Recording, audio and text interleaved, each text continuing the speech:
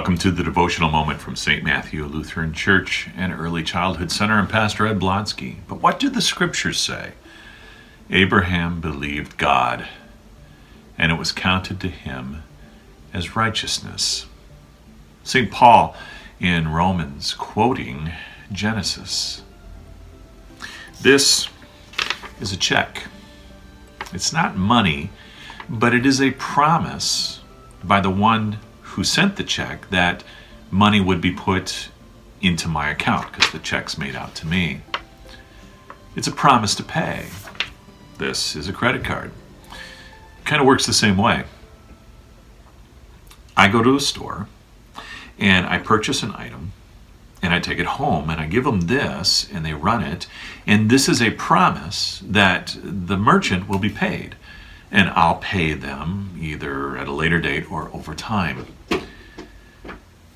We make promises, and some promises are easier to keep than others, like the promise to do chores or the promise to be careful. These are easy promises to make. Some promises have dire consequences if they are broken, like your marriage vows. If you break that promise, there are huge circumstances and consequences to that. Or you promise to pay a bank a mortgage payment regularly and the amount of money that mortgage is set up for. If you break that promise, the dire consequences, you'll lose your house. We all make promises.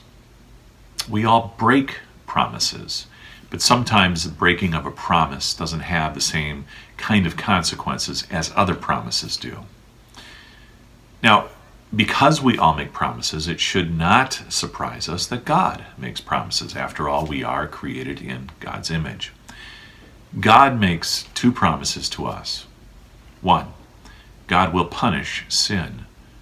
But two, God will forgive your sins for the sake of Jesus Christ. We all sin, and God will keep his promise that all sin must be punished. But God forgives your sins because he promised to send a Savior. Way back in Genesis, this is recorded. And the promise is made to Noah, the promise is made to Abraham, to Isaac, to Jacob, to David, and was ultimately fulfilled in the birth, the life, the death, the resurrection, and the ascension of Jesus Christ. God makes the same promises to you and me that he made to all of those people in the Old Testament, that a Savior would come, and that a Savior will forgive us all our sins. Jesus is God's keeping that promise. So what do you do with that? I would like you to consider doing three things.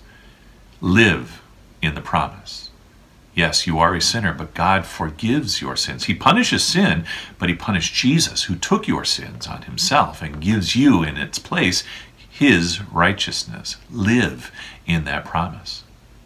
Witness to that promise. That's number two. Everyone is his witness.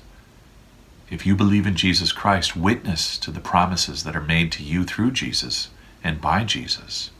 And third, encourage others in the promise that God gives us. I mean, what was the reason you went to church this last weekend if you went to church?